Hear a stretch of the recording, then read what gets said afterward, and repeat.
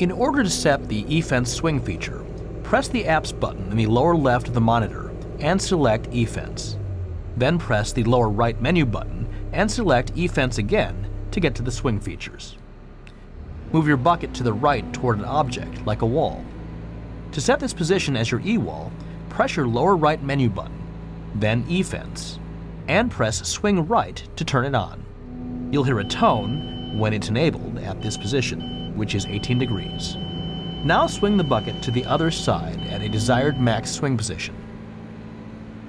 Then press and hold the swing icon in the bottom right of the screen.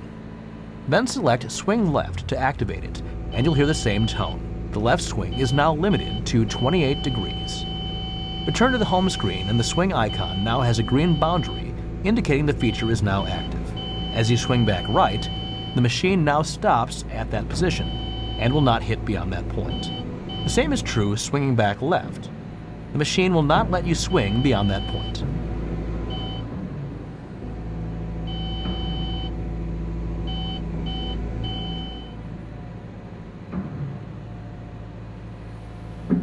To turn it off, press and hold the swing icon in the lower right of the screen and press the left and right swing functions to turn them off.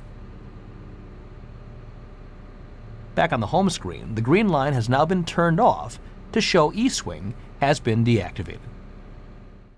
For more information, consult your operation and maintenance manual or contact your local CAT dealer.